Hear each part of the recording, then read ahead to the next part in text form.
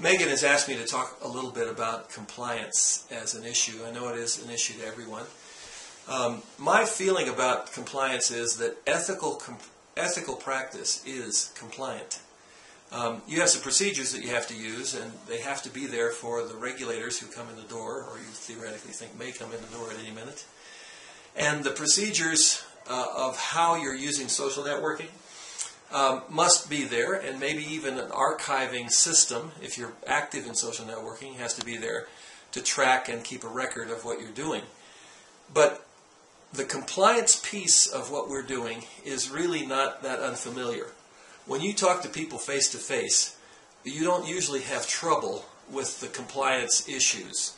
You know how to talk to people in such a way that they are getting direct communication from you that is not fraudulent, that is not lying, that's not distorting your record or emphasizing it unreasonably.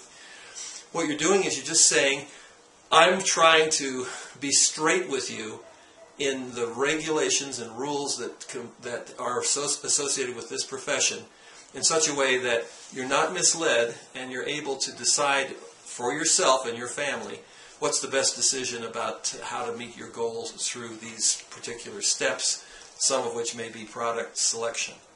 So in our case, you shouldn't be afraid of the compliance piece. Social networking is new to everybody. It's new to your compliance officers too. So what we are helping you do is get the kind of training that's always in a compliance envelope and always safe in the way to use these tools like Facebook and Twitter and LinkedIn and YouTube, but at the same time in such a way that it's going to be friendly to your compliance officer and their needs.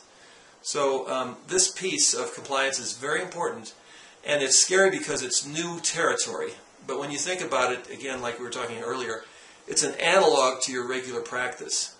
Ethical practice is always compliant.